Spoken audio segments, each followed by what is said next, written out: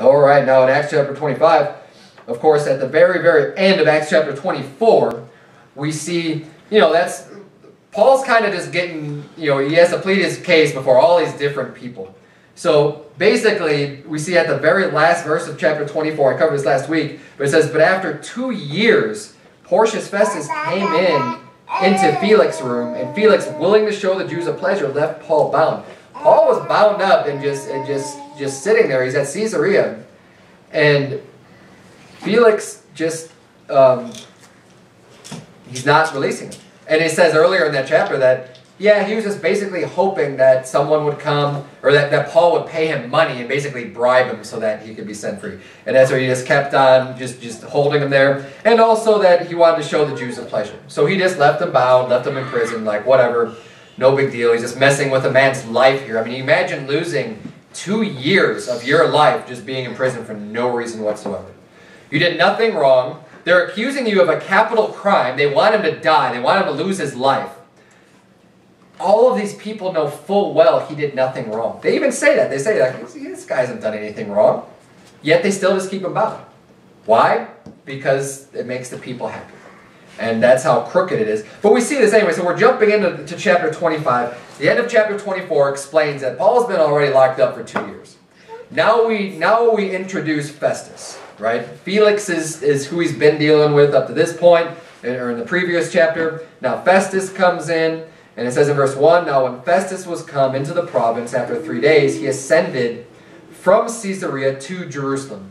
So he comes in the province, he goes up to Jerusalem. It says, then the high priest and the chief of the Jews informed him against Paul and besought him, and desired favor against him that he would send for him to Jerusalem, laying wait in the way to kill him. So what's happening here is Porcius Festus, he comes into the land, he comes in, he goes up to Jerusalem, and the chief priests go up to him and say, hey, they inform him against Paul. They're saying, there's this prisoner Paul over at Caesarea, we want this guy to die. I mean, after 2 years, the Jews are still saying, they're still going after him. They see Festus come into the town, and they're saying, hey, we're gonna go get this guy, see if he'll help us to get Paul killed.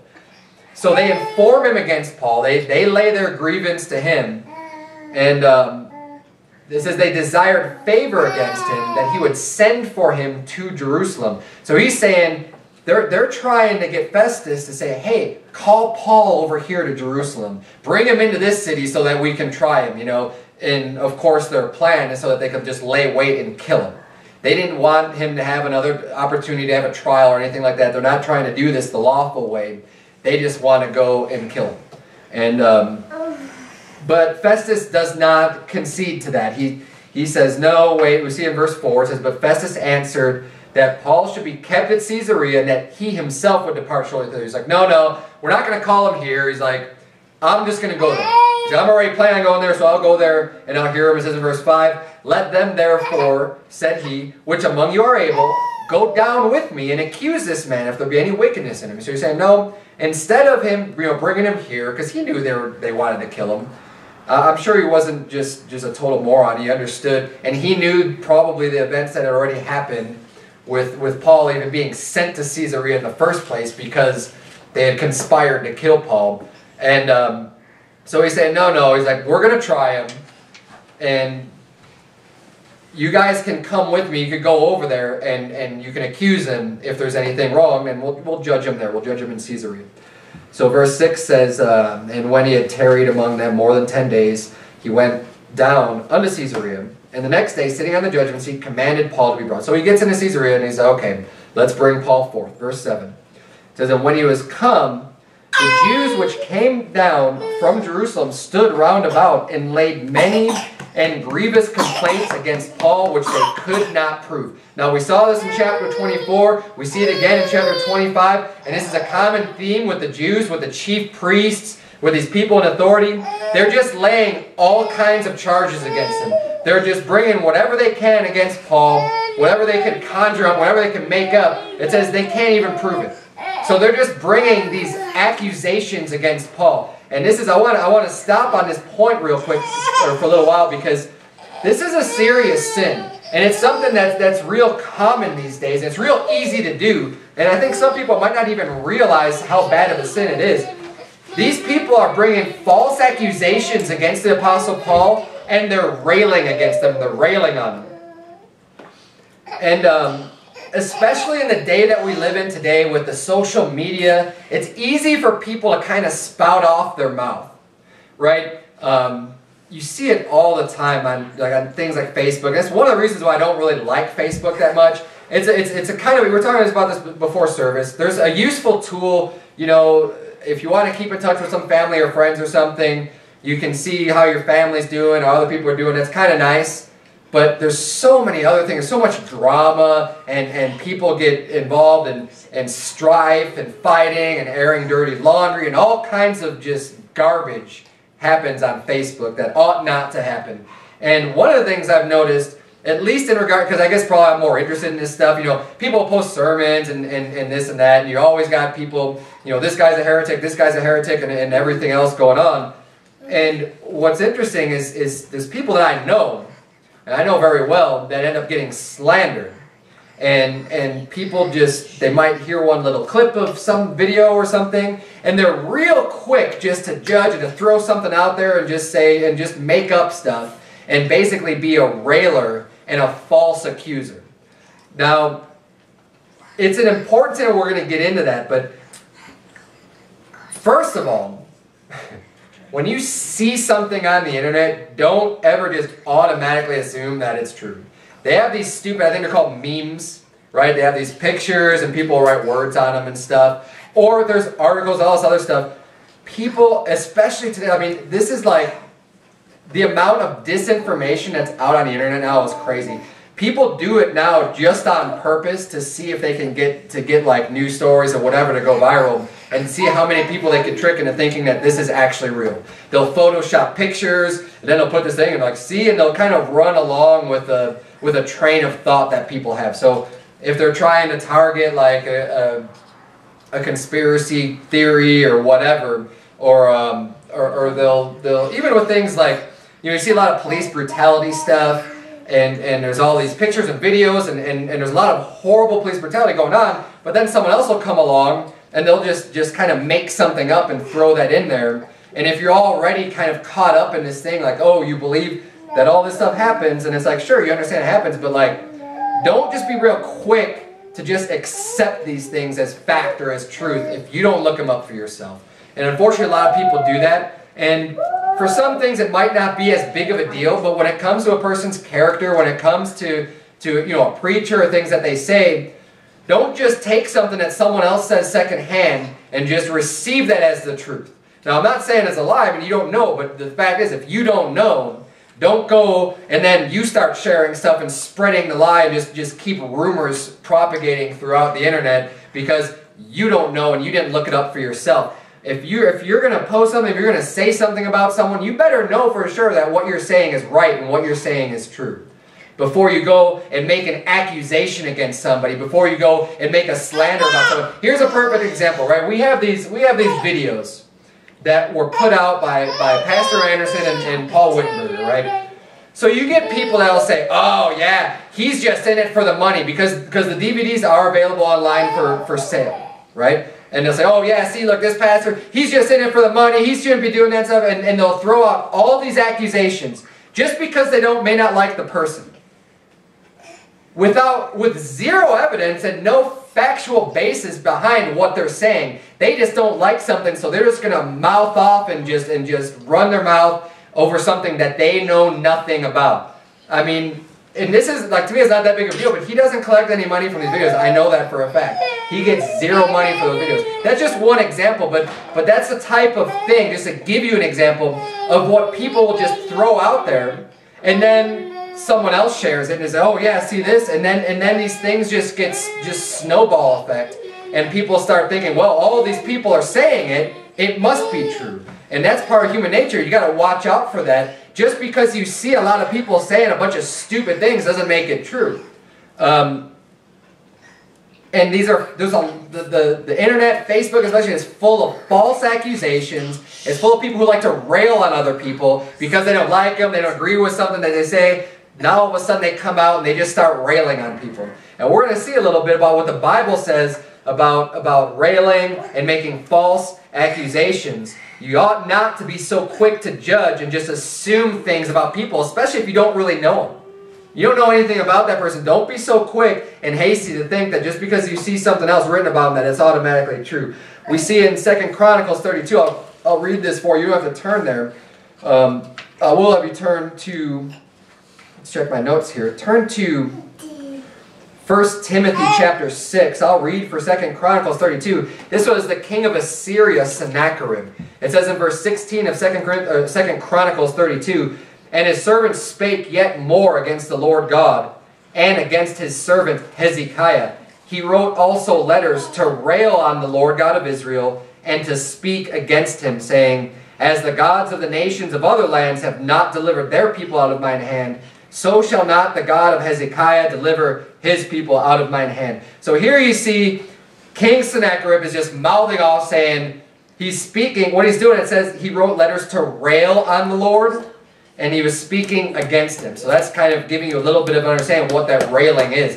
He's railing against God. He's saying, look, just like all of these other so-called gods, they couldn't protect their people. He's saying the Lord's not going to do it either. And he's just kind of blowing off his mouth at God and just having no respect whatsoever. And he's real proud. And we're going to see pride as an attribute of people who just blow off their mouth and say things that they ought not to say and bring false accusations and railing accusations against people. Pride is a big problem in their life. And it says here, because obviously, I mean, if someone has the audacity to say something like that against God, I mean, we know what happens. We know that Hezekiah defeats, or not even Hezekiah, the Lord makes sure that Sennacherib is dealt with appropriately. But I was just kind of going over this to show you that, you know, it uses railing on the Lord and speaking against them almost synonymously. And then in 1 Corinthians 5:11, the Bible says, "But now I have written unto you not to keep company if any man that is called a brother be a fornicator, or covetous, or an idolater, or a railer, or a drunkard, or an extortioner, with such an one know not to eat." So a railer is someone that we need to break fellowship with that person over. If there is a brother, if there's a brother in Christ that's a railer, that's a false accuser that brings railing accusations against people, the Bible says, hey, that's enough for you to say, you know what, we're not friends, we're not going to hang out, I'm not going to even sit down and eat with you. We're not going to go out to lunch when you're someone who just goes out and brings railing accusations against people. We're not going to fellowship, we're not going to have that. I mean, he lists that here with fornicators and idolaters and drunkards. That's how bad it is to be a railer. If you're in 1 Timothy 6, look at verse number 3. It says, "If any man teach otherwise and consent not to wholesome words, even the words of our Lord Jesus Christ, and to the doctrine which is according to godliness, he is proud, knowing nothing." See, there we see pride. "Knowing nothing, but doting about questions and strifes of words, whereof cometh envy, strife, railings, evil surmisings, perverse disputings of men of corrupt minds, and destitute of the truth, supposing that gain is godliness. From such withdraw thyself." Exactly like we saw in 1 Corinthians 5, it said, withdraw yourself from them. You know, don't even sit down to eat with these people. 1 Timothy chapter 6, this is talking more about false prophets, but he's saying, look, they're proud, they don't know anything, and they're doting about questions and strifes of words. They're picking at things and just causing these fights is what they're doing. They're nitpicking at people's words, right? They have a false doctrine already, and they're bringing up this strife and these words. It says, "Whereof cometh envy, strife, railings, and evil surmisings." So because of these questions and these strifes of words, these people are nitpicking at this stuff, that's where these railings come from, and these railing accusations against people that ought not to have, you know, that are innocent. Basically, they're getting false witnesses against them. 2 Peter chapter 2, turn, if you would, to 1 Peter chapter 3. I'll read for you from 2 Peter chapter 2. It says in verse 10, "But chiefly them that walk after the flesh in the lust of uncleanness, and despise government, presumptuous are they, self-willed, they are not afraid to speak evil of dignities. Whereas angels, which are greater in power and might, bring not railing accusation against them before the Lord, but these, as natural brute beasts made to be taken and destroyed, speak evil of the things that they understand not, and shall utterly perish in their own corruption.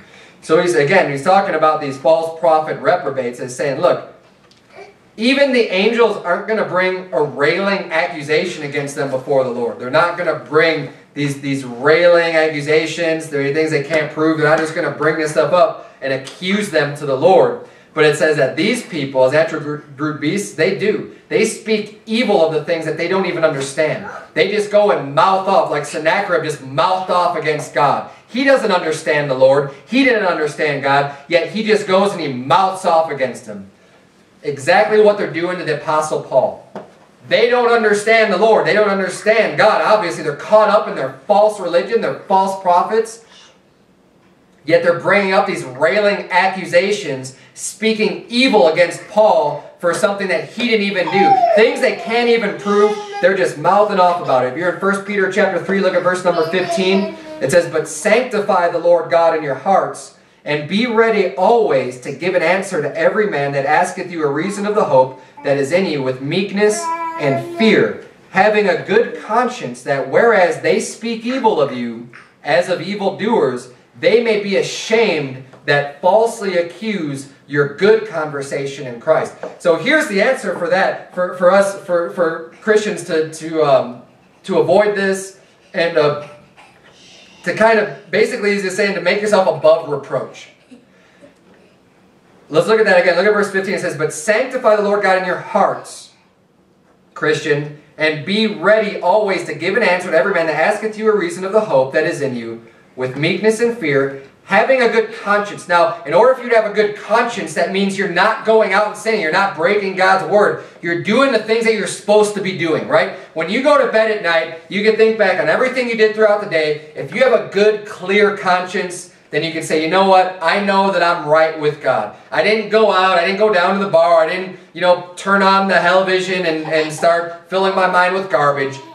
I know that what I did was right. So he's saying, look, have a good conscience. It says that whereas they speak evil of you, so when that they speak evil of you, if you have a good conscience, when they're speaking evil of you as evildoers, it says they may be ashamed that falsely accuse your good conversation in Christ. If you're doing that which is right, if you can make yourself be above reproach, if you can have a clear conscience, and you can go to bed at night and say, you know what, I didn't do anything wrong. Now, the false accusations may come, but they're the ones that are going to be ashamed if there's no truth to what they're saying, right? They're going to be the ones that are going to be found out to be liars. They're the ones that's going to come up, and it's just going to look even worse on them, because ultimately, in the end, the truth will come to light. It will, in the end. Now, in the middle of it, it may be looking really bad. People might everyone might turn their back on you if people are falsely accusing you of something really bad. But in the end, I think if you're doing that which is right, people who are falsely accusing you, they're going to be the ones that are ashamed. And now, as with so many other of God's laws, the law regarding false witnesses and people who bring up these railing accusations against people was not enforced back then in Paul's time, as well as now. And it's something that ought to be enforced. Turn, if you would, to Deuteronomy chapter 19. I want you to see this in Deuteronomy 19, because this explains what is supposed to happen when people bring up a false witness against somebody. Because it's a big deal. I mean, think about it. Think about how much your life would be impacted if someone just made up some lies about you. Especially, Paul, they made up accusations against him that in their law should have been worthy of death. I mean, think about if someone were to accuse you of a crime that is worthy of death in today's society. I mean, that's a big deal. That's going to have a big impact on you. And they accuse you to the point where you're arrested and you're sitting in jail. I mean, you're sitting in jail for a couple of years because maybe someone accused you of murdering somebody. Or whatever, where it's like now you could be facing death. That is a serious crime to commit against somebody if you're just making up lies about it. But see, nothing's going to happen to these people in this time because they all knew, all the politicians, everyone in charge, all the judges, that they knew Paul didn't do anything wrong. They knew that they delivered him for envy. They knew that it was just questions about their law, just because Paul claimed that Jesus Christ was alive, which he was. But nothing worthy of death or of bonds, they said. He's not even supposed to be in jail. And they knew it, yet they still held on to him because they're corrupt. But let's see here in Deuteronomy 19, what is supposed to happen when somebody brings forth a railing accusation or as a false witness? Look at verse number 15 of Deuteronomy 19. 19:15. It says, one witness shall not rise up against a man for any iniquity or for any sin, and any sin that he sinneth. At the mouth of two witnesses or at the mouth of three witnesses shall the matter be established. Basically, and it says it elsewhere, if you're going to bring a crime against someone, especially like a capital crime, they're saying it's not going to fly just on one witness. You can't just have one person saying, oh yeah, I saw so-and-so kill somebody, and then that's enough for that person to be put to death. The Bible says no, you need at least two witnesses, two independent witnesses saying they both saw it and they can both testify to that. 2 or 3 people saying that is how the matter is going to be established. It's never going to be just, you know, he said, she said. One person says this and the other person says that. You can't go off of that to condemn somebody. Look at verse 16. It says, if a false witness rise up against any man to testify against him that which is wrong, meaning that which didn't happen, you know.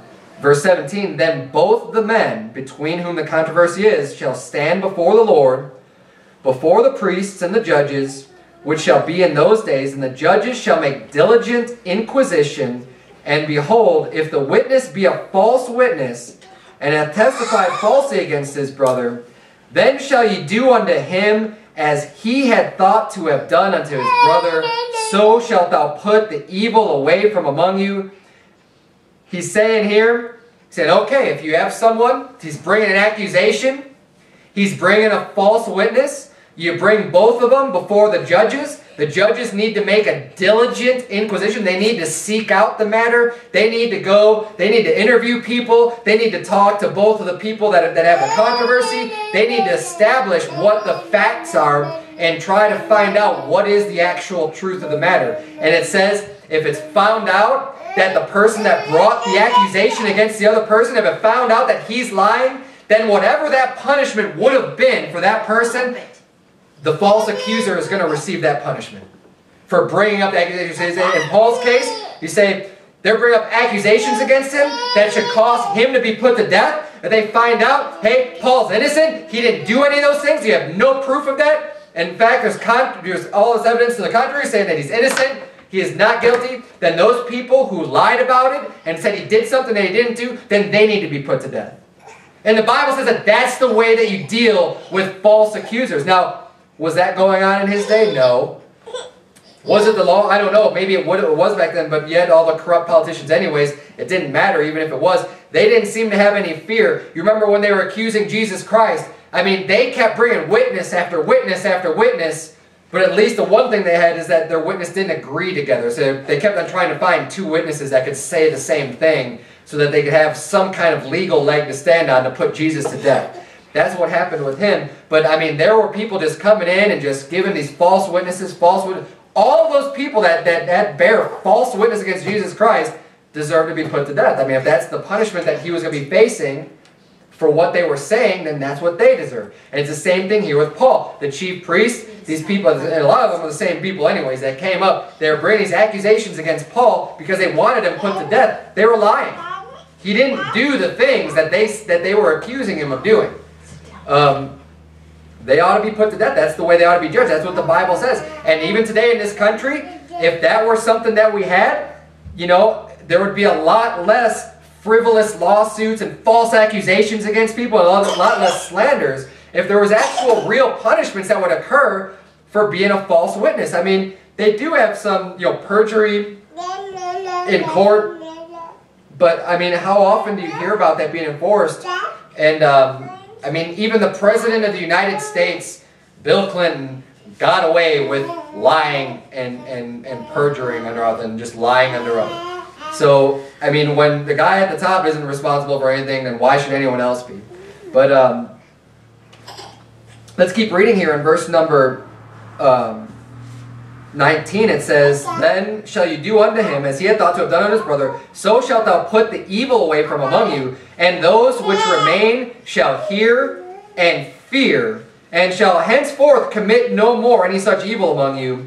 And thine eye shall not pity, but life shall go for life, eye for eye, tooth for tooth, hand for hand, foot for foot." He said, look, when this happens, when a false accuser comes up and you deal with them appropriately, when you deal with them the way that I'm telling you how to do this, and that you give them the same punishment that they're bringing up against this person, people are going to hear that and they're going to fear. And they're going to say, man, I'm going to think twice before I decide to just bring some railing accusation against somebody and decide to lie against somebody and say that they did something that they didn't do if I might be the one punished for it. If it's going to come back and turn around on me, the Bible says they're going to hear and they're going to fear. And that's going to help you to commit no more of those evil things amongst you. And it says, and he says also, look, thine eye shall not pity. Say, don't pity the person. You might say, oh, well, he didn't really do anything. He just told a lie. He says, life shall go for life. Don't get soft. Don't pity that person and say, oh, well, yeah, but you know, I know he falsely accused them of murdering somebody or whatever, but you know, he's in a bad spot and he didn't really have anything else to do, and really, I mean, he didn't hurt anybody. He just lied. He says, no, don't pity that person. They don't need pity. They need to receive the same exact punishment that the person that they're accusing. It's a serious matter. And that's going to stop. He said that's going to put away the evil from among you.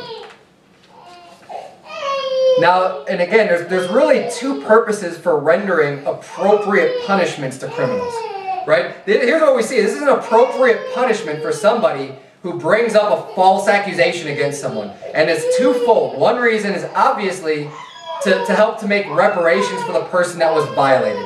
So in many instances, you know, when somebody is violated, they get, and I'm just talking about punishments in general, right? Not just the false accusing, but just punishments in general for crime.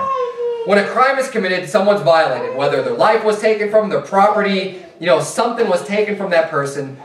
One of the purposes of a punishment is to help restore what was lost to that person.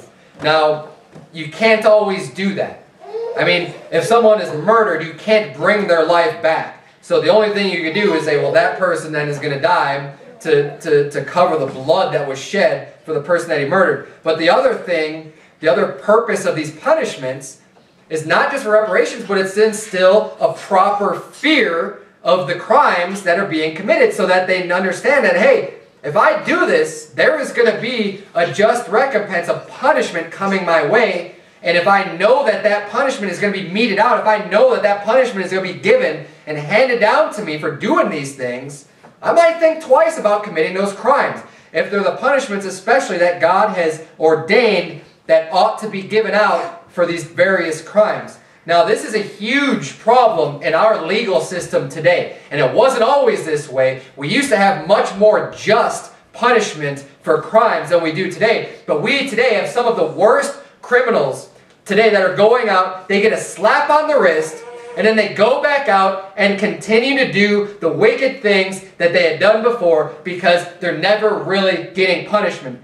And what I'm referring to mostly here is the perverted, child molesting predators out there that are out stalking kids and defiling them and doing things that are horrible that no normal person would ever dream of, ruining their lives. And you see these people, they get like either a few years in prison, they get locked up in a cage for a few years, or even a few months, or whatever it is. Basically, they get nothing. They go to a place, they get fed, they can watch TV, they can do, lift weights. They go to this place. I mean, a lot of prisons these days, I mean, not that you ever want to be in one, but they're not all that bad as far as the living conditions. And look, I know there's all different kinds of prisons out there, but these people, these sodomites, these wicked, perverted child molesters, our justice system is a joke They think that by putting a man in a cage for a while, all of a sudden they're going to be reformed and they're going to come out and they're not going to be perverted in their head anymore, and that everything will be just fine. They say, oh, well, we'll just keep track of them. They have to register and they have to sign in with us every month or whatever. Yeah, right. Like you can watch what they're doing every second of the day. These perverts, they go back out. They're repeat offenders. They keep on going out because they're twisted. They're reprobate. Their mind is given over to this uncleanness, to do this horrible, wicked sins of defiling children, and they go out and they can't cease from sin. They can't stop themselves. Yet our wicked government does not do anything about it, does not do what they ought to do as natural brute beasts made to be taken and destroyed. They ought to just kill them, chop off their heads. That stops the problem dead in its track. That would be a just recompense for the just punishment for their crimes. But what do we do today? No, they just turn them back out on the streets to defile more of our children. It's disgusting. They ought to be put to death. They ought to be stoned to death, the way that the Bible says. People ought to pick up rocks and pelt them in the head until they die. That's what ought to happen to these sickos. And, you know, it's not even just the child. I mean, that is extreme. That is one of the worst cases. And to think that we have a so-called justice system that doesn't put those perverted people to death is just beyond me. It blows my mind how anyone can say that that's justice, that some freak can do those types of things, and that any judge can say, well, I'm just going to send you to prison for 2 years, and there you go. There's the justice scales are balanced now. Shame on you, judges. Shame on America. Shame on this legal system for not dealing with these people appropriately. It's disgusting. But think about this is the way our world is going. This is the way this country is going. The embracing of sin and not even calling things sin or crimes anymore. What about the things that deserve the death penalty in the Bible that aren't even crimes anymore today? Anymore. Yes, they used to be. Back, 100 years ago, most of the things in the Bible, probably, if not all of them, used to be crimes in this country. There used to be a punishment associated with them, and it's a lot more than it is right now. What about sodomy? Sodomy used to be a crime in this country. It used to be against the law to commit sodomy. Hey, it's against God's law. The Bible says if a man lie with a man as he would lie with a woman, they too shall be put to death. Their blood shall be upon them. They need to be killed. That's the punishment for that crime of being a sodomite. What about adultery? Same thing. The Bible says, look, the adulterer or the adulteress needs to be put to death. That is a crime. These days it's accepted. It's just normal for people to commit adultery, get divorces, and then go back out and do whatever. It's not even a crime. This is the society we're living in today, and it's disgusting. People need to get their heads screwed on straight and stop pitying the person that needs to be punished. Because when you don't bring the proper punishment, more evil ensues. People say, oh, these perverts, instead of thinking that their head's going to get chopped off if they touch a child, well, maybe if I get caught, I'll go to jail for a little bit. I'll be right back out again and do it again. Not a big deal. Not that much of an incentive to not do something. The adulterer, same thing. You're going to go out and cheat on your wife or cheat on your husband. If you're going to be facing a death penalty sentence for that, I think you might think twice about that and say, whoa, hold on a minute.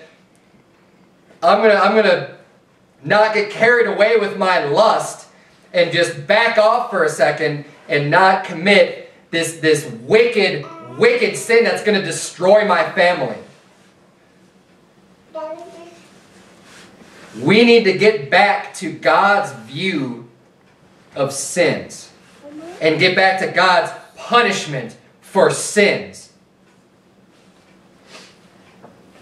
These people obviously, there seemed to be no lack of people that could bring false accusations against Paul because it wasn't being enforced that anything would even happen to them for bringing up a false accusation. It didn't matter.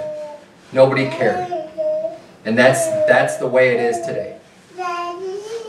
Let's keep reading here. Look at verse number 8 of Acts 25. It says, While he answered for himself, neither against the law of the Jews, neither against the temple, nor yet against Caesar have I offended anything at all. He's saying, look, I haven't done anything against the Jews. I haven't done anything against their temple. And I definitely haven't done anything against Caesar. So why am I here? Why am I being judged? You know I haven't done anything wrong. I haven't done anything wrong by anybody. I've been living with a good conscience with God and man, as with Jesus Christ. And see, this is important again for us, as I mentioned briefly earlier, about how we ought to be able to live with a pure conscience, right? So that those that falsely accuse us will be ashamed. Well, we see in Luke 2:52, you have to turn there. You can turn to Romans 12 if you like real quick. Keep your finger in Acts 25 and turn to Romans 12. But it says in Luke 2:52, and Jesus increased in wisdom and stature and in favor with God and man. So Jesus Christ, this is something that we need to keep in mind. You want to keep favor with God first, obviously. You want to be in good standing with God, with a good conscience toward God. But he's saying, Jesus Christ, when he was growing up, he was in good favor with God and with man. He was keeping, himself. He wasn't bringing a bad name upon himself.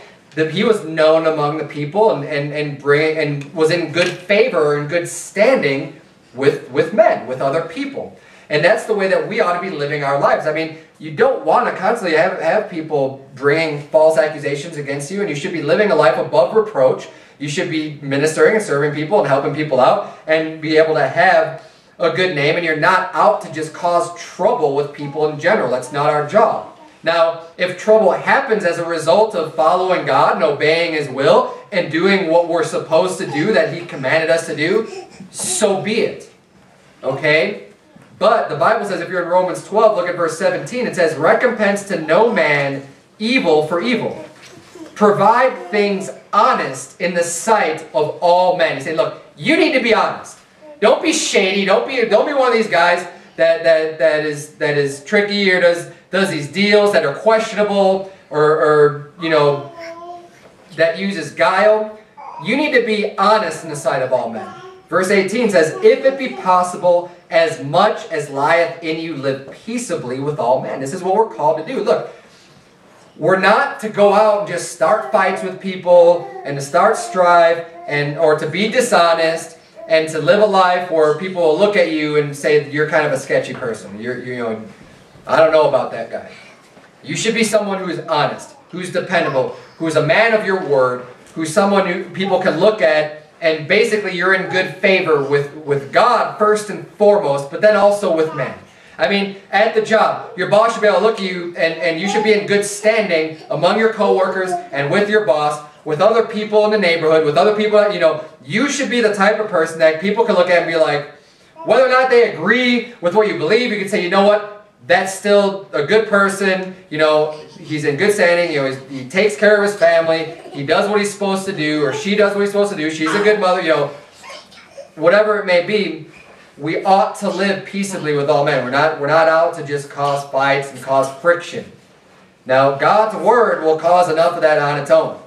And that's why we need to make sure we're in favor with God first and make sure that doesn't get sacrificed or compromised in any way. But when we know that we're walking right with God, then hey, walk right with man too. And again, that way it's only going to work against these people that bring up these false accusations. If you got someone bringing up a false accusation, but then everyone else around you can be like, no, he's a good guy, you're lying.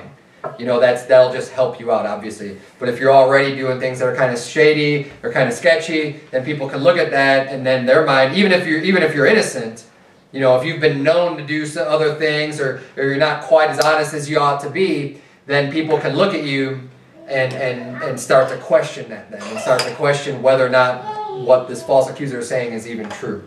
And it'll work against you. But if you can live above reproach and have a clear conscience, then they'll be the ones that are ashamed. Let's keep reading here in verse number 9. It says, but Festus, willing to do the Jews a pleasure, answered Paul and said, wilt thou go up to Jerusalem and there be judged of these things before me? So again, here we see the the willing to do Jews a pleasure, right? By the man in charge, by Festus. The last verse of Acts 24, we read it earlier, we'll read it again. It says, but after 2 years, Porcius Festus came into Felix's room, and Felix, what? Willing to show the Jews a pleasure, left Paul bound. So here we see Felix, willing to show the Jews a pleasure. Festus, willing to do the Jews a pleasure. And in Mark 15:15, we see Pilate do the same exact thing. It says, and so Pilate, willing to content the people, released Barabbas unto them, and delivered Jesus when he had scourged him to be crucified. Felix, Festus, Pilate, all corrupt. Every single one of them knew that the person that they were in charge of, that they were supposed to be judging, was innocent. They knew that they weren't guilty. Pilate says, I wash my hands of this innocent man. He knew Jesus was innocent. But that corrupt man just let him go to die. He sentenced him to death. Why? Because he wanted to content the people. This is what democracy will get you. People say, oh no, we live in a democracy today. Democracy is mob rule. Democracy is a bunch of people voicing out and saying, well, we want you. And you know what? It could be representative government just as much. Right? Say, well, we're a republic. We're not a democracy. Yeah, I know. But, so you want to put one person in charge and say, okay, well, 99% of the people are saying, we need to kill Jesus. You're representing us, so you better do it. That's people's attitude today. They think that's a righteous form of government. Instead of saying, well, no, the judge that's in place ought to be a righteous judge, someone who's not going to just bend their morals and bend what's right and compromise righteousness because of what a bunch of people want. Because of someone's wicked heart, whether it's 99%, 51%, I don't care how many percent, a judge is supposed to do that which is right. And they're not supposed to pervert judgment. And that's what every single one of these people did here by not releasing Paul, by not releasing Jesus. They're willing to do the people a pleasure. And this is exactly the type of politicians that we have in charge of our country today. They're willing to do the people a pleasure. They're gonna throw them a bone, and they don't judge righteously. They don't judge honest judgment. But let's keep reading here. We're probably gonna get through the chapter a lot quicker now. Verse 10. It says, then said Paul, I stand at Caesar's judgment seat, where I ought to be judged. To the Jews have I done no wrong, as thou very well knowest. He says, you know I haven't done any wrong. So he's appealing unto Caesar, because he knows, back then under the Roman rule, and Paul being a Roman citizen, he was able to make that appeal, where he's saying, look, don't try to send me to the Jews, because they're just going to put me to death. You know they're going to put me to death there. You know I'm not going to get a fair trial. And you know I haven't done anything wrong. So now he's going to invoke his right of just saying, well, no, I want to be heard by Caesar. Basically, you can take it to the top. And that was their way of, like, a little bit different than our system, but, like, you kind of bringing it before the Supreme Court, right? I mean, I want to be judged by Caesar. And so that's what I want. So, because he's already been heard by a few people already anyways. But, it says, verse 11, it says, for if I be an offender, or have committed anything worthy of death, I refuse not to die. But if there be none of these things whereof these accuse me, no man may deliver me unto them. I appeal unto Caesar. Look, if I did something I deserve death, I'm not going to fight it, right? I'm willing, I'm right here. You can kill me if I've done something worthy of death, but I haven't. And you know I haven't done anything wrong. He's like, so I appeal unto Caesar. I want Caesar to judge me. Verse 12 says, then Festus, when he had conferred with the council, answered, hast thou appealed unto Caesar? Unto Caesar shalt thou go. So Festus said, okay, we'll send you to Caesar. And after certain days, King Agrippa and Bernice came unto Caesarea to salute Festus. So now we get introduced to King Agrippa. And in verse 26, he's going to be the next person that talks to Paul as he's going through all of these different people. And verse 14, it says, and when they had been there many days, Festus declared Paul's cause unto the king, saying, there is a certain man left in bonds by Felix. So now he's explaining the situation to Agrippa. He's saying, look, there's a man here, he's in prison from Felix. It says, about whom when I was at Jerusalem, the chief priests and the elders of the Jews informed me, desiring to have judgment against him, to whom I answered, it is not the manner of the Romans to deliver. He basically runs down what's happening here in the story, right? It says, And then he says in verse 17, therefore when they were come hither, so when the chief priests came, without any delay on the morrow, I sat on the judgment seat, and commanded the man to be brought forth, against whom when the accusers stood up, they brought none accusation of such things as I supposed, but had certain questions against him of their own superstition, and of one Jesus, which was dead, whom Paul affirmed to be alive. And because I doubted of such manner of questions, I asked him whether he would go to Jerusalem, and there be judged of these matters. But when Paul had appealed to be reserved unto the hearing of Augustus, I commanded him to be kept till I might send him to Caesar. So he's saying, look, these guys accused Paul when I was at Jerusalem, so I told him to come over here, we'll try him, I'll hear your case. And he said, but they didn't say what I thought they were going to say, because they wanted to put Paul to death. And he's like, they didn't bring anything against him that I thought, that's actually against the law. They started bringing up questions, he said, of their own superstition. Now, of course, they call it a superstition, but obviously it was their religion. Now, the Jews, Paul definitely had the right religion, but in any case here, he's telling them, well, I don't understand their laws and stuff. So I asked Paul, hey, why don't you just go be judged by them at Jerusalem? And Paul says, no. He appealed to Caesar. So he's like, I decided, okay, yeah, I'll send him to Caesar. So now we see in verse 22, it says, then Agrippa said unto Festus, I would also hear the man myself. Tomorrow, said he, thou shalt hear him. And on the morrow, when Agrippa was come, and Bernice with great pomp, and was entered into the place of hearing with the chief captains and principal men of the city, at Festus' commandment Paul was brought forth. And Festus said, King Agrippa, and all men which are here present with us, ye see this man, about whom all the multitude of the Jews have dealt with me, both at Jerusalem and also here, crying that he ought not to live any longer. But when I found that he had committed nothing worthy of death, and that he himself had appealed to Augustus, I have determined to send him. Now, why wouldn't you say, when I found that he had committed nothing worthy of death, I decided to release him? Now, wouldn't that have been the just thing to do? To just say, you know what? Why would he even waste the time of Caesar, right? The emperor, right? The guy in charge of everything, who he's going to go now and stand before? You already found him innocent. And everybody else before you did as well. Even, the Lysias, who sent him down to Caesarea, said that, he's a Roman citizen. He saved him out of there. He didn't know, he didn't understand why they wanted to kill him so bad, but he didn't find anything wrong with him. He kept him safe. He kept him protected. He went in front of Felix. Felix found nothing wrong with him. He went in front of Festus, and Festus didn't find anything wrong with him. But now he's saying, but I guess I'm going to send him to Caesar. Instead of saying, well, I found him innocent, so I let them free. Total lack of judgment here. Total lack of anything righteous, of a righteous judgment. So it says in verse 26, of whom I have no certain thing to write unto my Lord. So he's like, I don't even have any reason to tell Caesar why I'm sending this guy.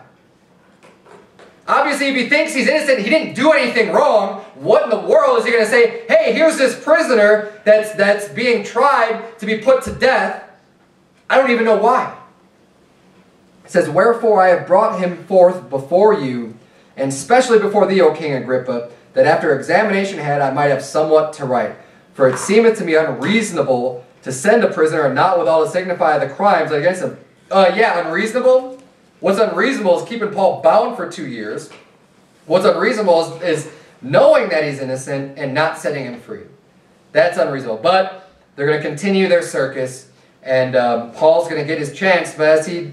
God said earlier, God informed Paul that he wanted him to be witness in Rome. So we saw that in one of the earlier chapters. So we see here God's will is going to be carried out because Paul appealed unto Caesar and they are going to send him. But we're going to see next week in chapter 26, Paul's great speech and with King Agrippa. And that one's a lot more interesting, I think, in my opinion, than chapter 25 was with, it's basic, chapter 25 is a lot of repeat of this. It's like the same exact story happening. You got two guys' names that start with an F. You got Felix and Festus, and it's like the same exact events happen. And poor Paul is just sitting in prison for years. He just loses years of his life because of false accusers and because of people who are bringing up railing accusations against him. So let's bow our heads and have a word of prayer. Dear Heavenly Father, Lord, we thank you so much for this chapter. Lord, I pray that you would please help us use wisdom when we speak about matters or about other people, dear Lord, that we wouldn't be quick to repeat things that we hear. Dear Lord, that we wouldn't be slanderers, that we wouldn't be busybodies, that we wouldn't be false accusers and railers, dear Lord, that we wouldn't just bring an evil report upon people just because maybe someone else said something. If we don't know for a fact for ourselves, dear Lord, help us not to be involved in that type of gossip and in that type of accusations, dear Lord.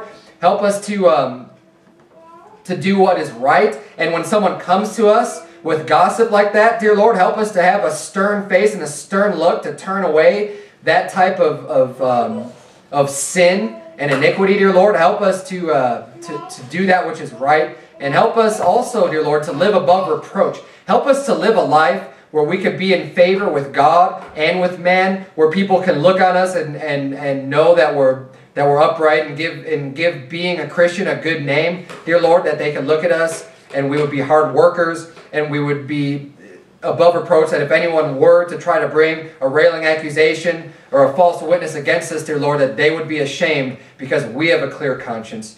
Dear God, we thank you so much for all these things. It's in Jesus' name we pray. Amen.